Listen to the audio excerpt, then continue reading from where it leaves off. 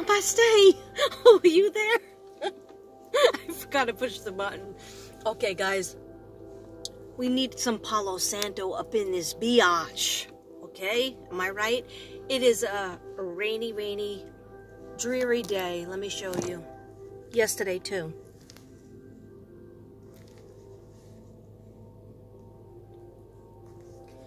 Okay, yeah. Just hanging out in my car. Where else am I? Before that, I was at work. Before that, I got a little more sleep last night.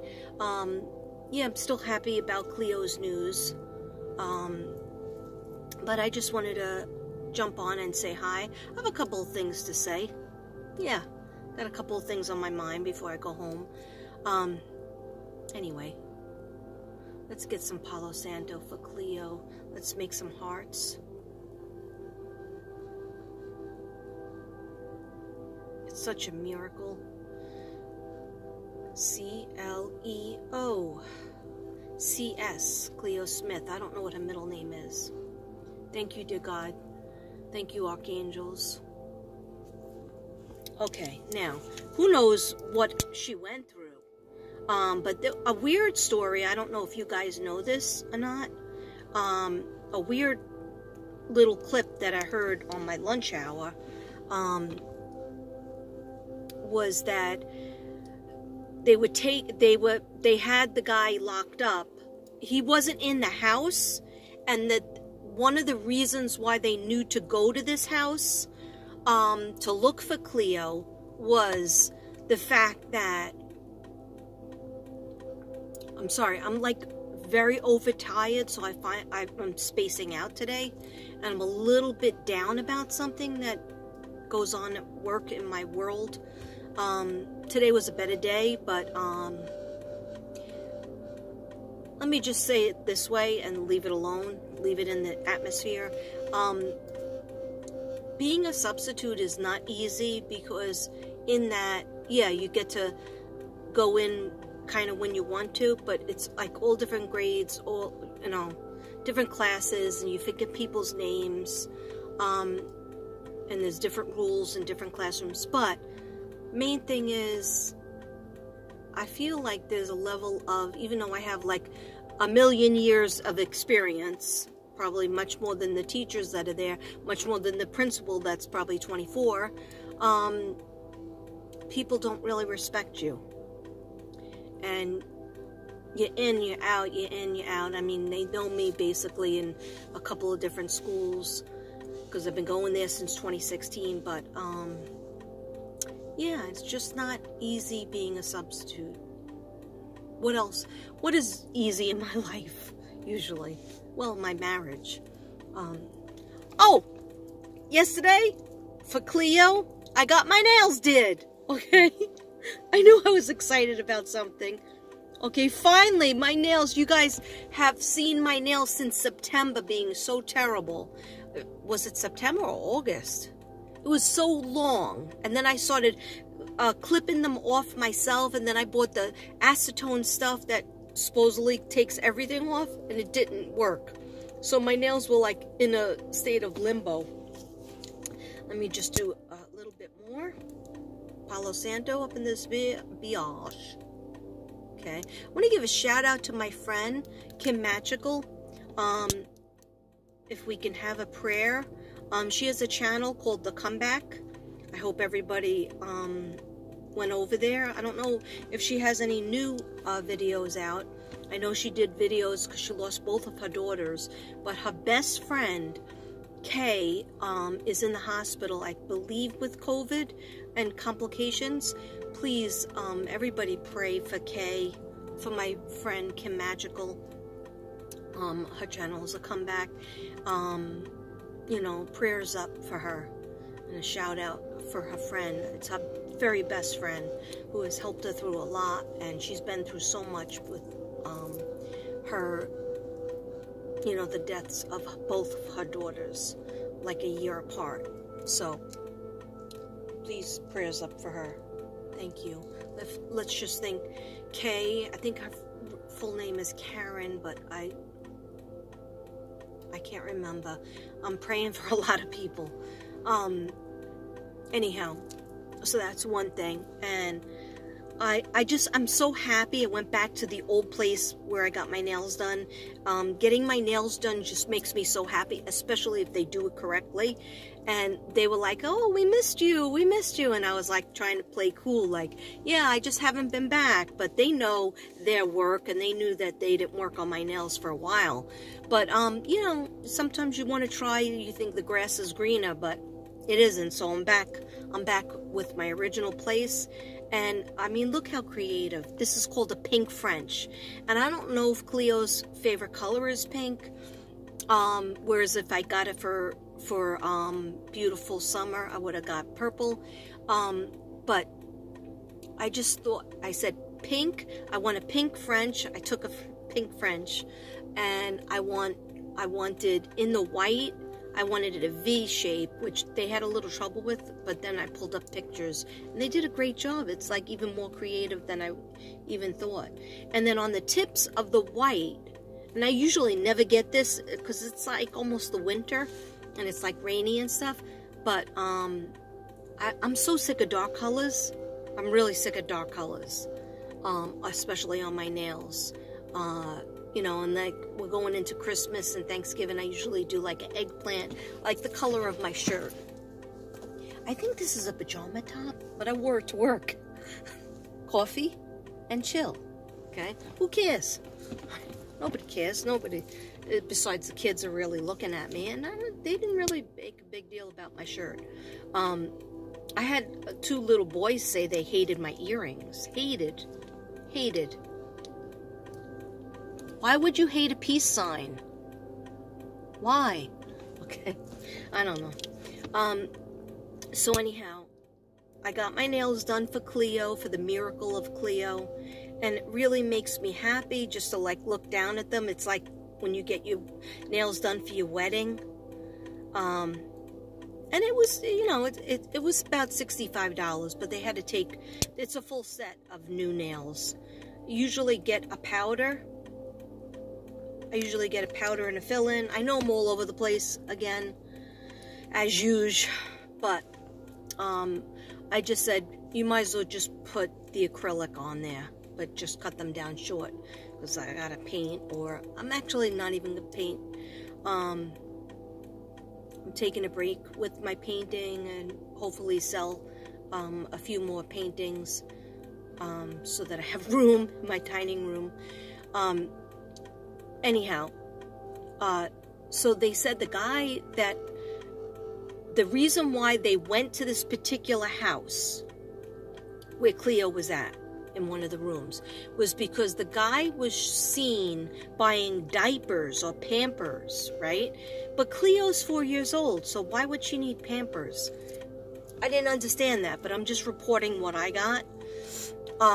And they said that the guy was seen in the store buying Pampers, and everybody knew he didn't have any kids. And everybody in West Australia, and really all of Australia, was looking for a missing child named Cleo. So they got a tip, the FBI got that tip, that this guy was at the store buying Pampers, and everybody knew he didn't have kids. So they raided his house when he wasn't there, and in one of the rooms they found Cleo, okay? So they're saying it was about 50 miles from the campsite and not too far from where they live, where Cleo's mother and stepfather live, and baby sister. But they're saying that they've ruled out that there's no association with the parents, the stepfather and the mother, being associated with anything to do with her disappearance. They've absolutely ruled it out. Now, the friggin' Australian FBI, and they had, I think, 50 to 150 detectives. Usually, like, there's 1 or 2 detectives, or maybe at the most 5. But 100 to 150 detectives on it? They kick ass. They know what they're friggin' doing over there. So we should really take a clue. Tennessee, New York, Florida, all the places where kids are, you know, trafficked trafficked or stolen or missing. Texas, big one. You always hear stuff about missing kids in Texas. Texas is so big, and the Amber Alert is freaking going off on my phone all the time. I don't remember it going off as much in New York. Trust me, I don't remember. You know, I had a cell phone since, what, 1998. My phone never went off so much on Amber Alert as much as in Texas. Anyhow, so they got the guy, right? And they take him in for questioning. And I'm like, I guess they can't arrest him because unless they can link him, and I guess they're doing the DNA and all that stuff, but I feel confident in them. So something happened when they were questioning him, and blood was all over the place. People started screaming, and I don't know what happened yet. I don't know if you guys know, put it in the comments. But he started screaming. Blood was coming out of his head. I don't know if somebody, you know, did a little beatdown thing, but do whatever you have to do. But anyhow, or maybe he tried to hurt himself and, you know, did something, stuck his head because he didn't want to go to jail. He knew he was in trouble. I don't know what happened, but blood was everywhere. So he's in an ambulance. He has a head wrapped up in the white gauze, and the ambulance guy keeps on like pulling the sheet up every time the camera was going, like, you know, to get him in focus. But you saw him, and he looked like he was very dark, like a dark-skinned, very wild, kinky hair, and I think a mustache and beard. Okay, I never saw him in any of my visions, but remember, I never did a full reading, sit-down reading where I did the cards, my crime cards, or any tarot cards. I just gave a cold reading, and I just felt she was alive. But I'm so happy that she's back, and so let's give them time to figure out the story. I'm sure they're going to figure it out. I just hope Tennessee and all the places, Hawkins County, all the places that are looking for children. The boys, California, I forgot to mention them yesterday. They are always on my heart and mind, but I am so sorry. Like, I'm giving a list, and I'm so tired that I was like, everybody's going to say, oh, you know, why didn't Katrina care about the boys? I always care about the boys. I've done so many readings for them, and I will do another one. When I say it, I mean it. I will do another reading for Sincere and Classic. Oh, and there is an update. There is an update. What was going on yesterday? Okay, I think this was from yesterday or maybe the day before. But apparently, word on the street and word on the news was that Sincere and Classic's father is out looking and was at a vigil. They had a vigil because it's been 10 months since Sincere and Classic, Orin and Orson West, have been missing. Okay? Why does everybody have to look at me in my car? I'm just pulled over in my car. Okay? Everything's fine. I'm just pulled over. Okay? Let me sage it up in this bitch. In this biatch. That is my car. I'm allowed. It's America. Okay? I'm sorry. I'm very cranky. I'm trying not to drink until Friday, and it's Wednesday, and you know, I think it was Sunday. I didn't drink Saturday, and that was like a rarity. But I did drink on Halloween, which was Sunday, not heavily. But I just said to myself, let this be a week where you make it to Friday without drinking. And so sometimes in my head, I'm like, I just like a little shot glass of my wine, but I'm trying not to. So, you know, I'm asking my guides and stuff just to make it to Friday. Okay.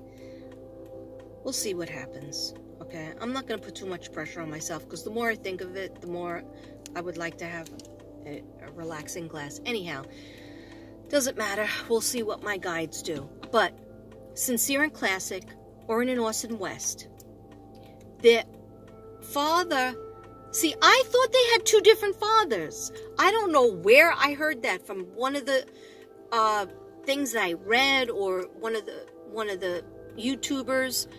I could have sworn they both had a father with the last name Pettis. And that Pettis was somehow the mother of the boys, her cousin or third cousin or something like that. But that they had two different fathers. And one of the fathers was supposedly in prison. Now, all of a sudden, I see on the news, and I'm like, YouTube, I forget, was it 7 News? It might have been 7 News, Channel 7 News, on YouTube, that the boy's father, and he says, those are my sons. So, they just have one father? I don't know. Please let me know in the comments if you heard anything about it. How many minutes am I droning on? 16 minutes. Okay. Been trying to make my videos a little bit shorter because nobody watches 30 minutes. Okay, so, I mean, I know people do 7-hour lives, 4-hour lives.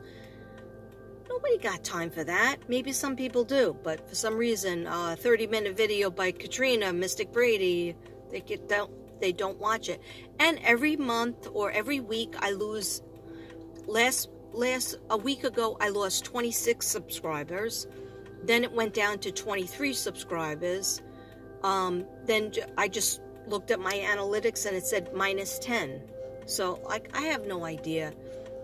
I'm just going to try to please myself. Okay?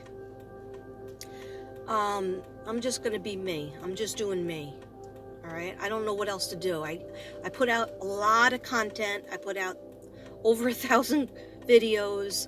I do videos for free. I do every case that I do for the missing. I do not deal with money. I do, not that everybody's trying to throw me money. I don't do it because there's a whole big scandal with that. And you notice I'm not involved with that. Okay. Just, be very careful if you think you're donating to the Summer Wells case or any case, because not always are people honest. Anyhow, okay. So, the guy that says he's Classic and Sincere's father, I thought there was two different fathers, okay? So, I could be wrong. Please let me know. Anyway, he says, my whole life changed when they went missing, okay? And I didn't know that he even was involved with their lives. I knew the mother was involved in their lives, of course, but I didn't know that any of the fathers were involved in the kids' lives, Sincere and Classic, okay? But he said, my life changed, my life was destroyed, and he seemed very sincere, and he said, sincere, get it? And he said, I'm going to make it my business till the day I die to find them, to look for them and find them. Good, bad, or indifferent. That's what I'm going to do. So they were having some sort of vigil over by the house that they probably didn't disappear from in Cal City. I've done so many videos on it, so is a lot of other people. And most people most readers have gotten, and even people who have investigated, like Steve. What happened to Steve? I thought he was all over that case. I don't even see him anymore. Anyhow, I believe in my heart and my third eye that something happened to them and they got gone during the time they were in Bakersfield. I don't think they ever made it to that house. And as far as the other sons, they have 4 other sons. People in that neighborhood said they never saw anybody. They never heard anybody, any kids. They saw the parents. They didn't see the kids. Okay, so who knows? When I have time and some energy, I will be doing a reading for them. Probably try to do it in my pool house, But when it's like rainy like this, I don't want to drag everything out in there because it leaks. There is a roof and stuff, but yeah, so I'll see, or I'll do it in my car. But I have to concentrate, and I can't have anybody, you know, like interrupt me and tell me this or that. Or even dogs. My dogs will interrupt me. So the other thing I want to talk about, I have a lot of beautiful subs, wonderful subs that are very supportive of me and loving to me. And I want to thank you. I want to say namaste to you. I really appreciate it, and it makes me feel good when I'm having a blue day or I'm missing.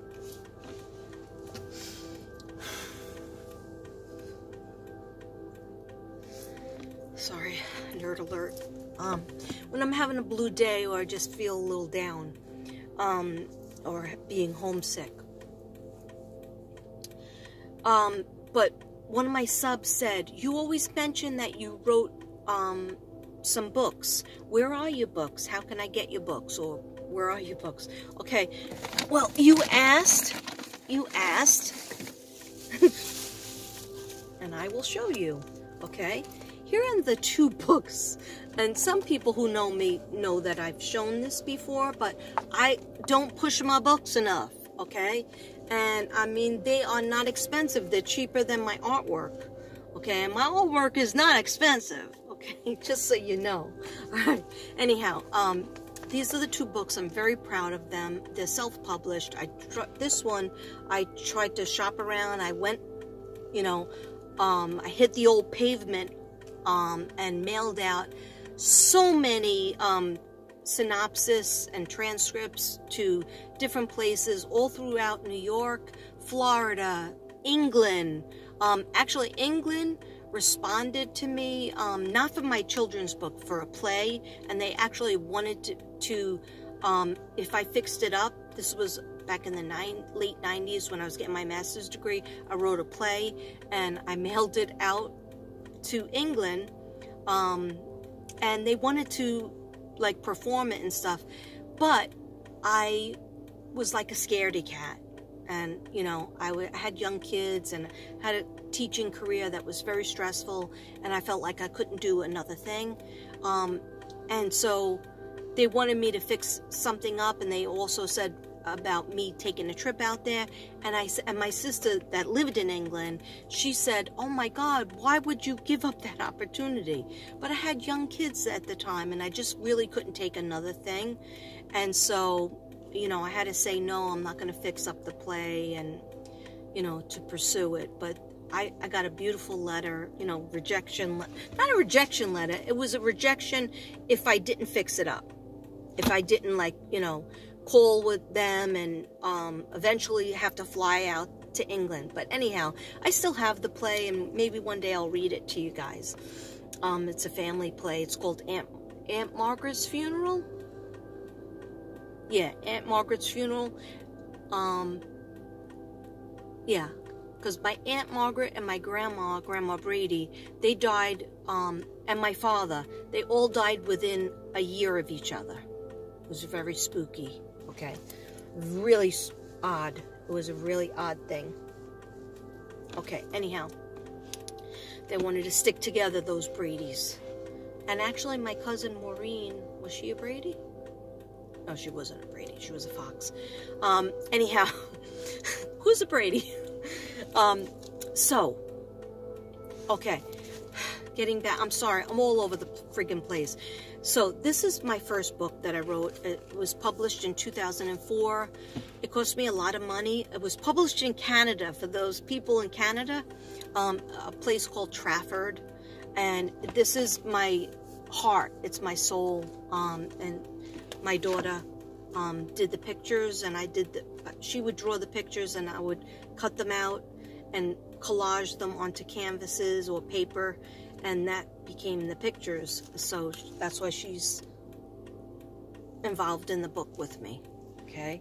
And just almost like Devin helped me do, that's us when we were younger. We met, that's my daughter's apartment. Everybody had to put their hand in blue paint or purple paint. on the wall. Okay, anyhow, so if you are interested in this book, I wrote this book because of 9/11. I wanted to write something else, like my memoir, and I couldn't because there were so many kids in my school that lost family members in 9/11. They worked in World Trade Center, or they were firefighters, or police officers, or paramedics, or office workers in the building, and they died, and they never came home. And so I wrote this book on their behalf, and it's When Is Mommy Coming Home? And so it deals with how you can positively funnel that energy, that sadness, the depression of a family that is 5 kids that loses their mother. Not in the World Trade Center, but they lose their mother through illness or cancer. And, you know, how they all react to it, starting from a 2nd grader, then a 3rd grader, a 4th grader, a 5th grader, 6th grader, and I think the oldest is a 7th grader. So, you know, it's a big family, and who helps the family, and how the father deals with it, and an aunt comes in. So it's a really good book. It's trying to create, save up to have it republished so that I can have some hard copies, because, you know, everybody always wants a hard copy. I mean, me, you know, when you're an author, you don't feel like you're a real author if it's just a soft cover, and you shouldn't feel that way, but I would just like some soft covers, but a couple of hard covers too. Anyway, if you want this book is was it 25? No, it's 20. It's 20. This book is 20. I don't have that many copies until I get it republished, but I have some. So if you want this book, it's really, it deals with the chakras too, because every page is different color. It's very involved. You know, it has a lot of words in it. You know, you might have to read it with your kids. But, you know, what I say about it is, it's for ages 5 through 100, okay? Because adults could read this book too, and especially anybody who's had a loss, okay? And then Tommy Extra, you know about this. I just did this self-publishing as well, and actually it was more inexpensive, and I think there is almost the same amount of pages. Like, this is like 48 pages, but some pages are just pictures, and this one is, yeah, 42 pages. And this is about Tommy Extra, and this is, you know, a good book about children's book that helps kids deal with when you move from one place to another. And Tommy Extra is a little boy who was born with a brace on his, well, he wasn't born with a brace on his leg. He had to get surgery on his leg. He always wanted to do things perfectly. And it just deals with bullies in school, learning problems, and has a fun story that, you know, I feel makes kids laugh. And I'm really proud of my collages. Devin helped me with some of the pictures. I have a little shout out for Shanann, is a unicorn over here, and then I have Bella Butterfly after Shanann's daughter. Okay, yeah, I just, you know, I'm proud of it. It doesn't get much attention, and I was told in my head, you got to start talking about your books, okay? Because they are good. I'm not just saying that. They are even more than my artwork, because to write a book, even a children's book, people think, oh, it's so easy. No, it's not easy. It's like every page I had to lay out on the living room floor in my old house, you know, in Staten Island. This was all of, my son went to Boy Scouts with his father, and they were going to be gone for the weekend, and so that was the time that I had to, and, you know, I had worked on Monday, so I had to lay out every single page. I had to say where every single page went, because when you do a self-publishing, you have to do exactly what the layout is. You have to do everything. Okay, that's why it's such a friggin' accomplishment.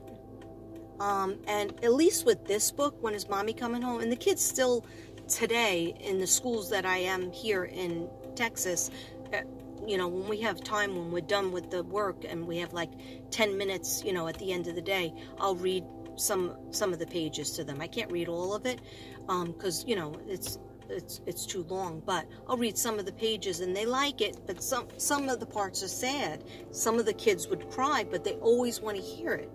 So I think to myself, you know, I wrote that book for so many kids, even though it does make you a little bit cry.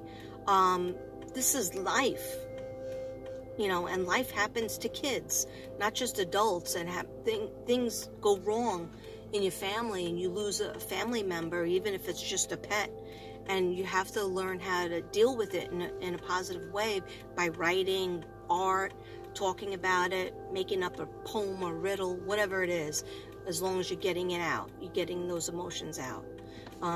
But I just feel like it was an accomplishment, and back then in 2004, the principal actually did allow me to sell my book.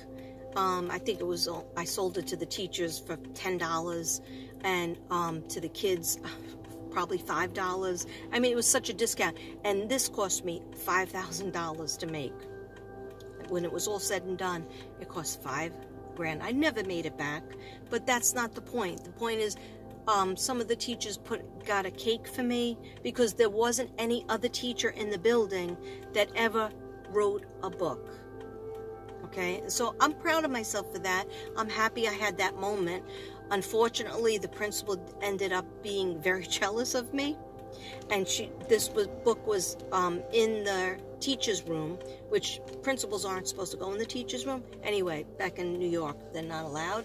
But she always went in there, and she took it without paying for it. Okay, so then other teachers told me, and I went into her office, and I was like, "Oh, you wanted that book?" And she goes, "Oh no, I was just looking at it here," just so she wouldn't have to buy it. Anyway, it didn't matter, because a whole bunch of kids bought it, even though it was discounted price.